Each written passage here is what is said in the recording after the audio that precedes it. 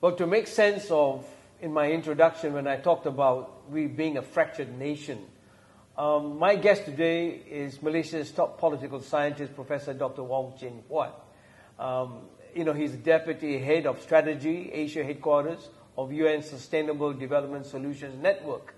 And when I went through his whole resume, which is larger than a bag, I was interested in one word, and that is solutions.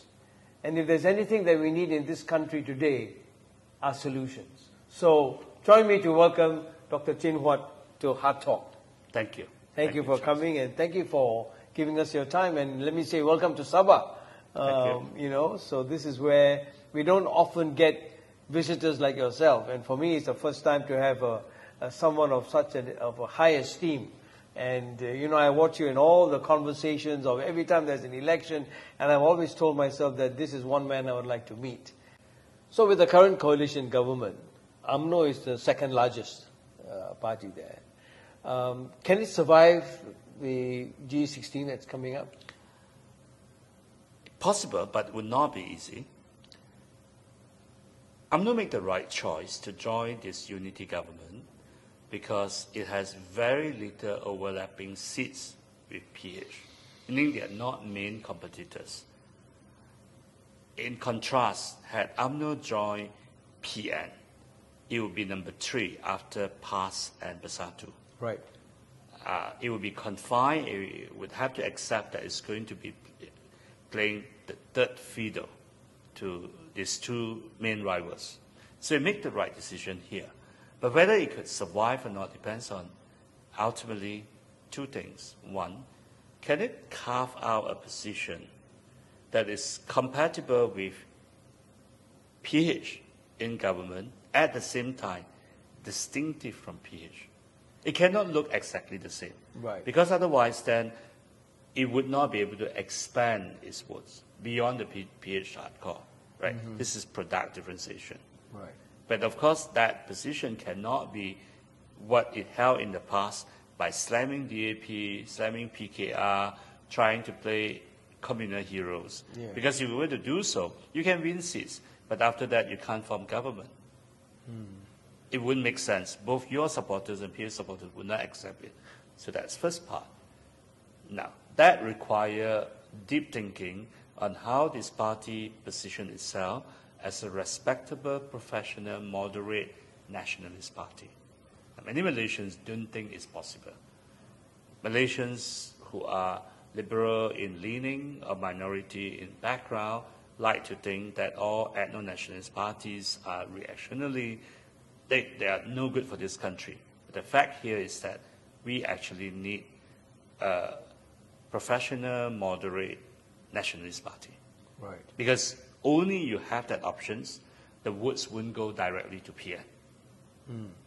Now, the second challenge then is how can UMNO avoid this perception, whether being spelled out or not, that it is the new MCA.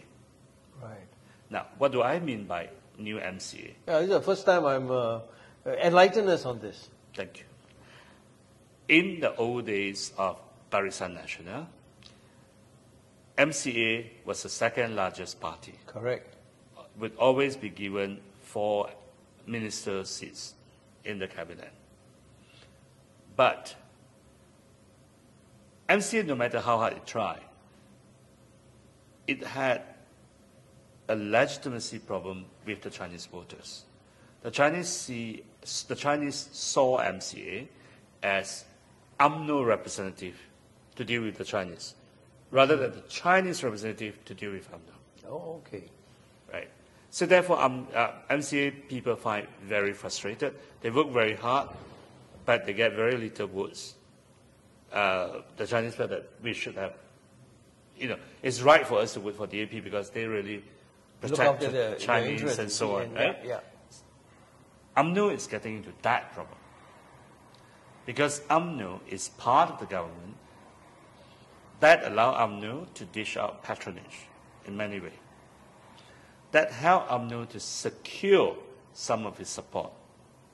However, if UMNO cannot strut off that image, that this is a new MCA, the Malay nationalist voters would think that even though I like UMNO, I'm going to vote PN.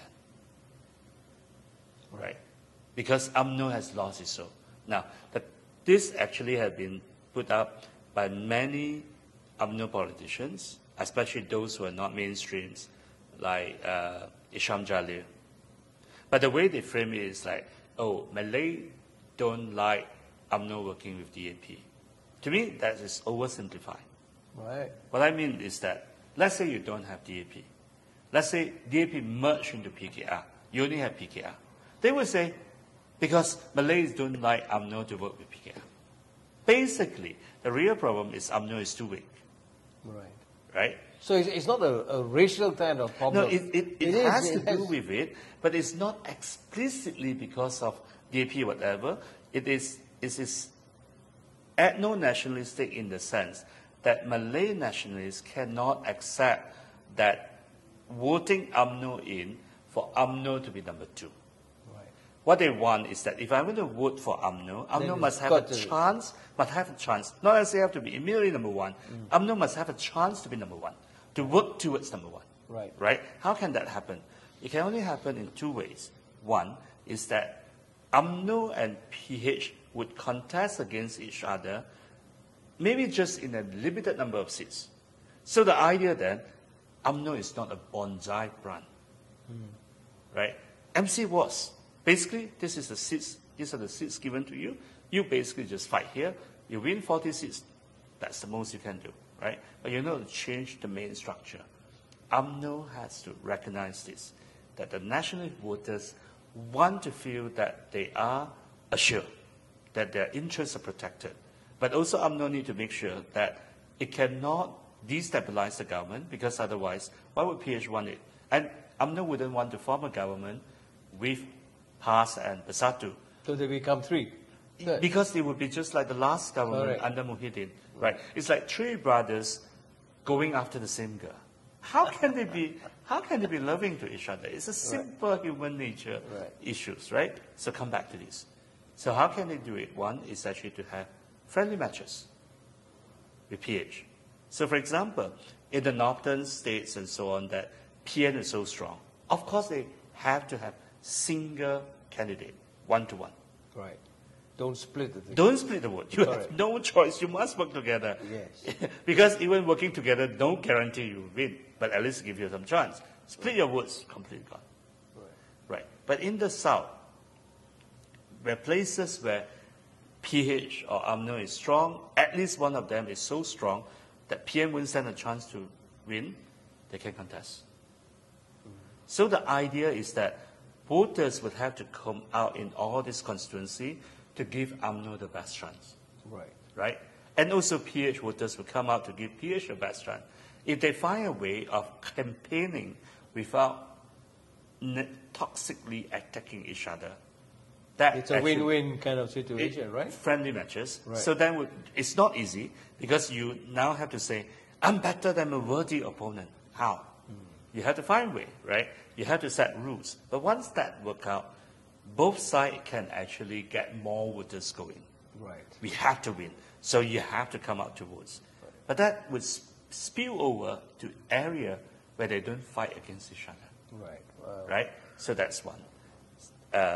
Second way is to open up more electoral arena. You have 2 options. One option is to have party lists, what I talk about now. So for example, let's say Selangor, we have 22 seats. We add 11 seats on party list.